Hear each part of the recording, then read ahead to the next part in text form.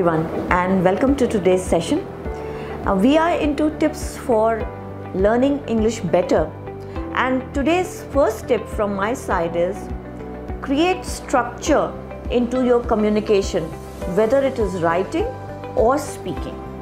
So whenever you have to say something, create the thought of that idea in your mind and then have a structure. Just like, say, you are asked to give a speech about something or some topic.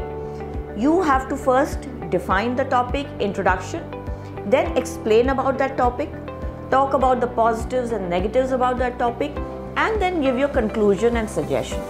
So use these ideas of structuring for your writing also and for your speaking also. When you structure your ideas, you can communicate better.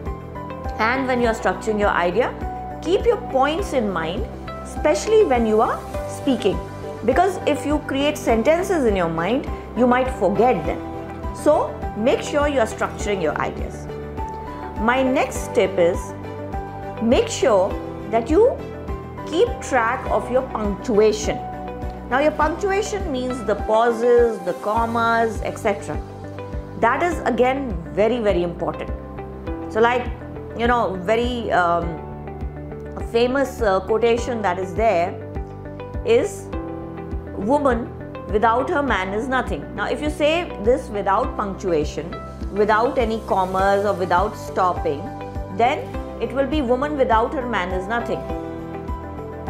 Now if we give it the right pauses, the right punctuation, woman and then a comma, without her man is nothing, then it makes more sense.